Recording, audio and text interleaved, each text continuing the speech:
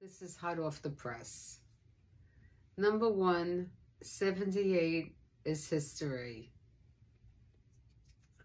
Next, let's jump right into the fact that I have a date tomorrow with somebody new. I don't know how it happened, but it did. I think this guy is off his rocker also, and I'll tell you why. I spoke to him on the phone for an hour, okay? He's from New Jersey, big surprise. He has a house and a pool table. Not the best pool table. He thinks it's like such a high-end table. It's not Brunswick. It's not a diamond. It's not an Allhausen. It's not like, but he thinks it's like the best thing. He even has his name engraved on it. All right, whatever. My table is just as good. Then he says to me, you're really my type. I definitely want to meet you. Are you free tonight or tomorrow? I don't mind driving from New Jersey. I gave this guy a huge lecture about me ever driving to New Jersey. Told him right away, don't even consider seeing me if that's ever going to come up, because I am petrified to drive in New Jersey. I said, now, as far as driving in Manhattan, I'm like a cabbie. Watch out. I can park my car anywhere. I can cut anybody off. But that's street driving, and that's a whole different style of driving. That's concrete jungle driving. I don't know, from highways and byways. That's not for me. That kind of driving is out. So I let him know, I don't drive to Jersey. Oh, that's okay. I don't mind. I'm only 45 minutes away. 45 minutes? That's far, okay? That's far. But to him, no big deal. Now, we'll see how long that lasts. Then he goes off into a whole tirade that he's looking for a partner. He's been retired for 12 years. He looks like he said he's 67. That's a huge lie. This guy is definitely at least 69, 70 years old. It's just obvious. He has one daughter, 36 years old. I mean, I'm just telling you, I know this guy is older than 67 years old. Hands down. Now, he looks nice looking. I'm not going to say he's like the 71-year-old because he looked like a movie actor. I mean, that was something else in looks. That was like a 10. This guy, he looks like decent. He's presentable. He said he looks better in person. Okay. He is in pretty good shape. He's 6'2". That's tall. The 71-year-old was 6'1". That was too tall for me. And then 7, 8 years old, who was starting to get stooping a little bit like, yeah. Anyway, he was 6'1", but shrinking ever so quickly. And, you know, this guy asked me, like, do I go to the gym? I said, the gym? That's the most boring place in the world as far as I'm concerned. Unless I'm looking for my next boyfriend, then I might go to the gym because maybe I'll meet somebody there. But other than that, I have no thoughts of going to the gym. I mean, I guess I could, like, once a month. So he's like, oh, then what kind of figure do you have? Like, do you have, like, are you heavy? Because, you know, sometimes that happens. You know, these men are so worried about your body. I mean, like, the nerve, you know? Like, they're looking for Bridget Bardot model material here. So anyway, I showed him a picture. So he goes, oh, he says, how do you have, like, such a good figure? I'm like to myself, it's not that good. You always see me like with long sleeves, covered up, you know, it's all encased, you know, spandex pulls you in. But I said, well, you know, I don't know what to tell you. You know, it is what it is. So he says, oh, no, that's good. That's good. So then he says, well, I just want you to know that I don't want to start dating you unless you're going to be like either living with me or getting married, because I have a very big house and you'll have your own bathroom and your own private space. And I have the pool table so you can knock yourself out. And, you know, I'll buy you stuff. And I'm like, whoa, whoa, whoa, whoa, whoa, whoa. And I want to travel. I like to go to Vegas. I like to go to the Caribbean. I like to go to all these islands. I like to go here. I need a partner. I need someone to come with me. I have a boat. I said, oh, do you drive the boat? No, I hire a captain. And I'm like, how much money does this guy have? Not that I care. Trust me. When you marry for money, you earn every penny. I'm not even looking for that. So he's going on and on about this and that. I said, well, what did you used to do for a living? Oh, I worked on Wall Street and then I did something else and all that. So he said, how come you clicked on me? Like, he's such a superstar. How could I resist? Why did you click on me? I'm just wondering. Oh my God, if that's not a narcissist, I don't know what is. So there was a picture of him and his daughter, and his daughter really looks like a very nice person. She just gave a very good vibe. And that is one of the reasons why I clicked. I said, this guy's daughter seems so like self-effacing, just something about her. Because, you know, when you go out with a guy, you're going out with his whole family, the whole mishpucha, the whole family. That's, you know, a package deal. So I said, oh, you know, I thought your daughter looked like so impressive. I was impressed with her demeanor. Oh, my daughter? He says, oh, I said, well, you posted the picture of you and your daughter.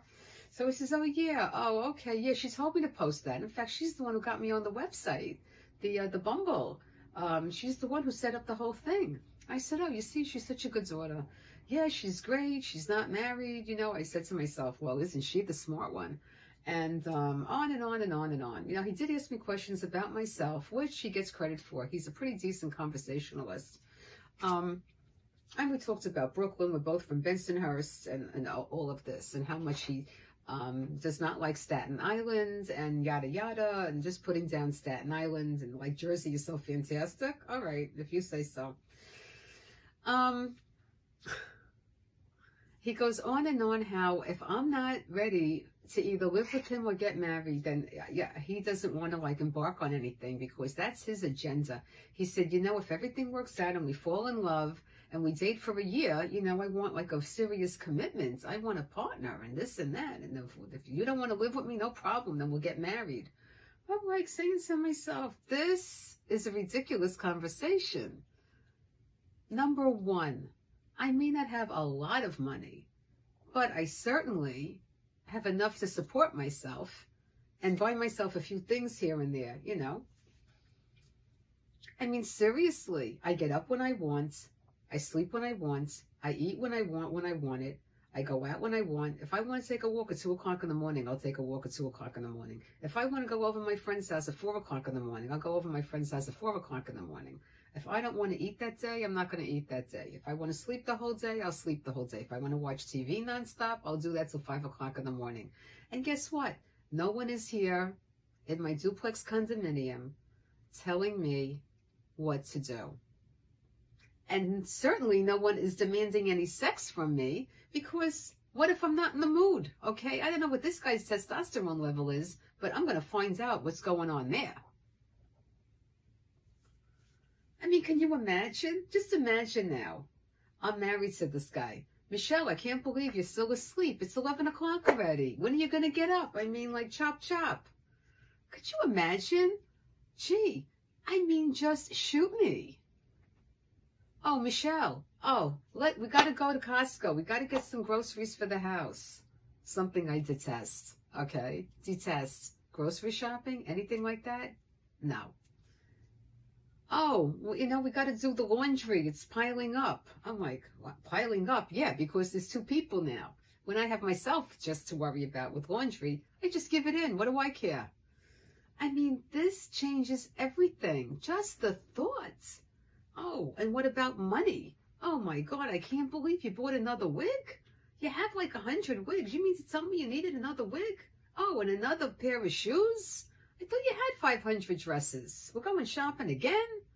I mean, this just like drives me crazy. When I was married, I used to put whatever I bought in the trunk of my car and then sneak it in the house when my husband was sleeping. That was husband number 2. Because he couldn't fathom why I needed all this stuff. And then, of course, I'll have to sign a prenup because he'll want the house to go to the daughter, and rightfully so. That's where it should go.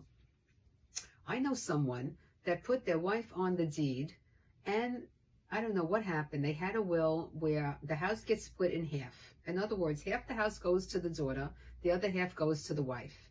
And, you know, when the guy dies, that's what happens. Meanwhile, that's not even good because I don't even want the house. Here we go with the taxes, the maintenance, the upkeep, the landscaping, something always breaking, the plumbing. I mean, like, just when you think about it, I mean, I don't have any of that nonsense now.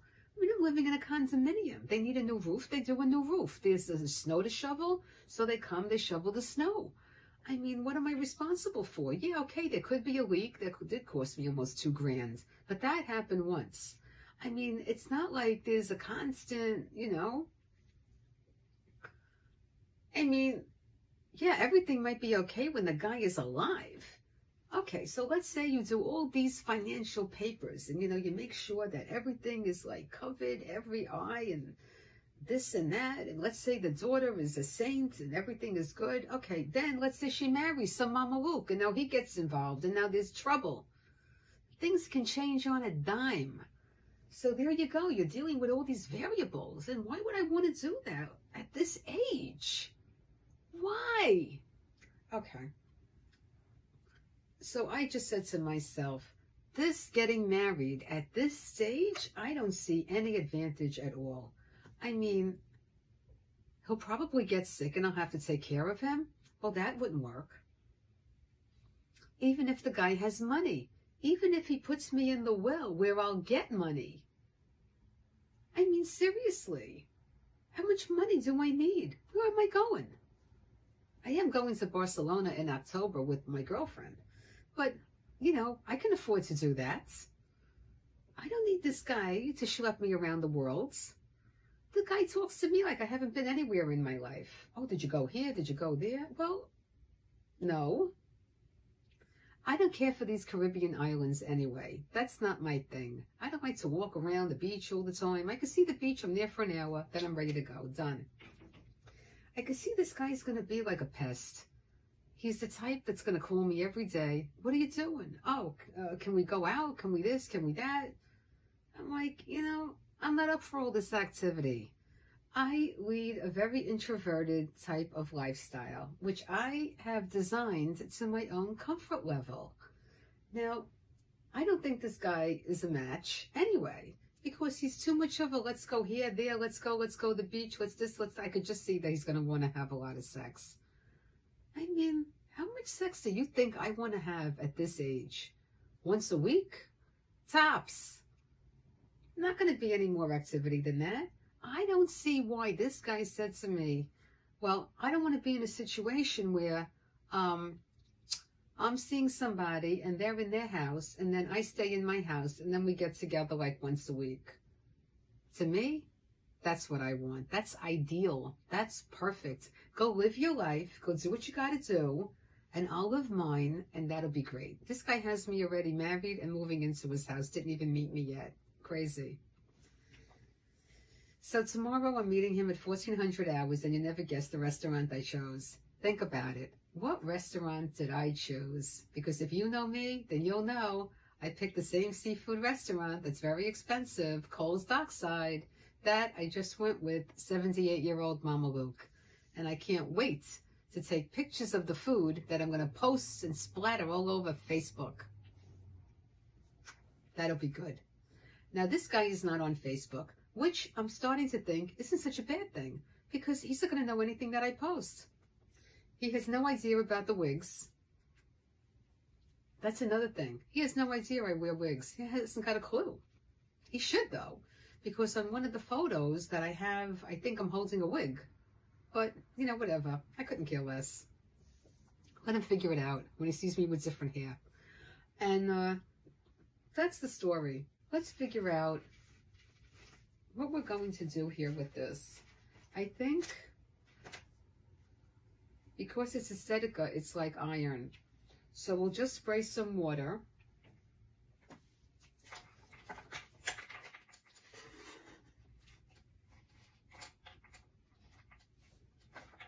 We're just going to spray some water here on this wig. Nothing other than that. It doesn't need anything else.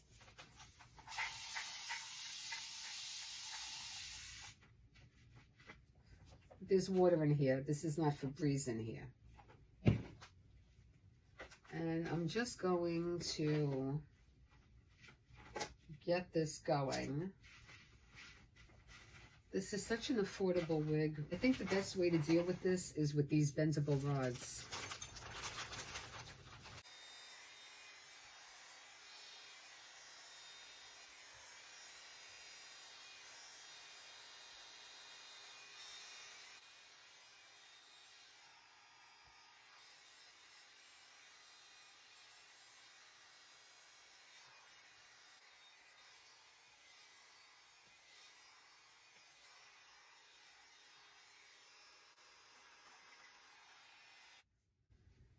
Okay, so that's basically the story.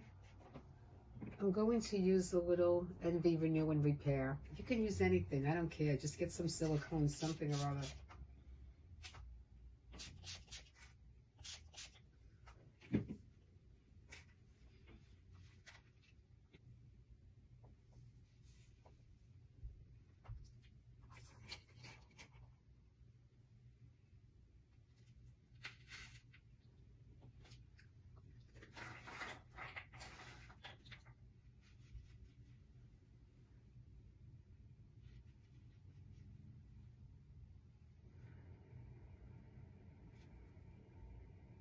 So you're just going to do this in sections.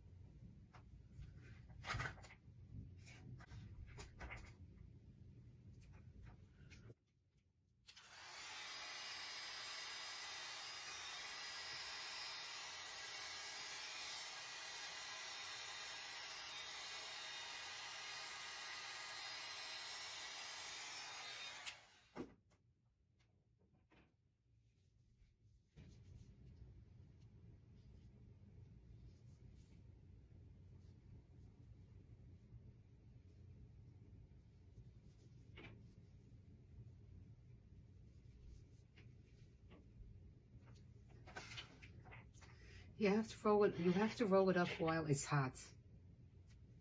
Get it while it's hot. Okay. If not, forget it. And it has to stay overnight. Don't even think about just taking it out.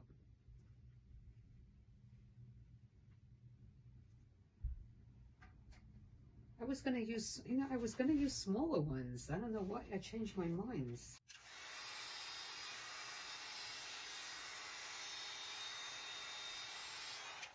So don't think you just have to shampoo your wig to get it clean. That's a misnomer.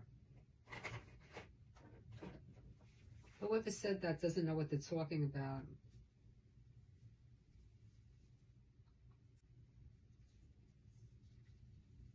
Like, unless you were working in the coal mine with your wig on.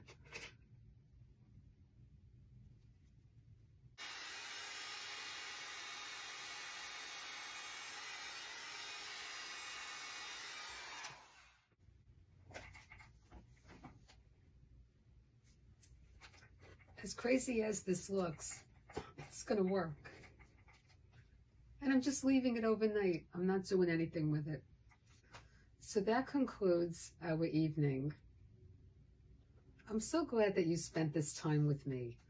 I'll see you tomorrow for an update after my dates.